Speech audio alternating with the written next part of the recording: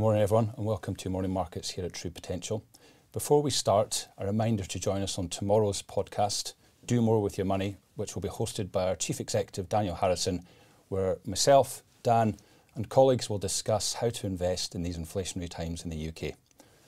Now this brings us neatly to yesterday's data in the UK, and it says a lot about market expectations that yesterday's UK CPI print of over 9% didn't come as a surprise to markets.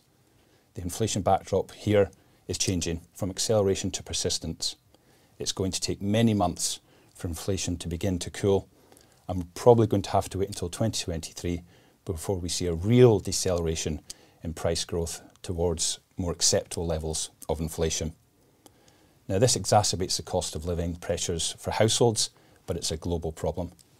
As an example, Canadian inflation yesterday for the month of May came in at a 40-year high. Inflation is everywhere.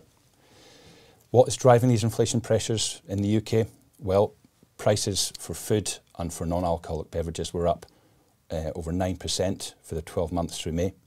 Recall that food inflation in the US is up over 10%. Inflation really is everywhere, and it's becoming a political problem. You'll be aware that in the UK, the government is facing strikes from workers on the railways regarding pay and conditions directly linked to the cost of living squeeze. Yesterday in the US, President Biden floated a suspension of federal gasoline tax, a so-called 3-month holiday to try and bring an immediate downdraft to prices at the petrol pumps in the US. It will have to go through Congress though, where it will meet some challenges. Now, gasoline prices in the UK have risen around about 66% over the last 12 months, and it's similar in the UK. And these are the problems facing governments, that the acute cost of living pressure is translating into the opinion polls. But what can they do when the acute problem has been driven by commodities such as oil and grains and the restricted supply given the disruptions from COVID? This brings us to the problem that faces central banks. What is the appropriate level of interest rates to try and bring inflation down to a more manageable level without causing too much harm to the underlying economic strength we're seeing? Recall, we have full employment in most economies. Now, while central banks admit that they can't reduce headline pressures that are being driven by oil prices, say, or by food prices, they are more worried about underlying inflation pressures, the broadening of pay awards and rising inflation expectations, mainly from consumers.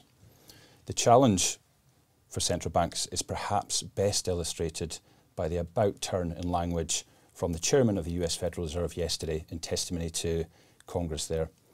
Having spoken confidently about being able to engineer a soft landing in the US as interest rates are risen only 4 weeks ago, he has now turned more circumspect and is no longer confident that he can engineer that soft landing. He went further and he said that recession is certainly a possibility with regards to the level of monetary policy tightening that the US faces over the rest of the year.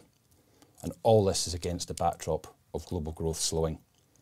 Recall that as China has emerged from its latest COVID lockdowns, it's trying to re-accelerate economic activity. But global commodity prices away from oil are showing some signs of distress. Metal prices are down for the year. And that really indicates that perhaps China isn't re-accelerating as quickly as feared, and also that we are facing slowing growth from the US and from the UK. So that's all for today. Please join us tomorrow where we'll update you on measures of economic activity for the month of June in Europe, and we'll speak more about inflation. Interested in taking your investing to the next level, or would like to know more about the options available to you when you retire, then download our free guides to ISAs and pensions. These are available in the video description below.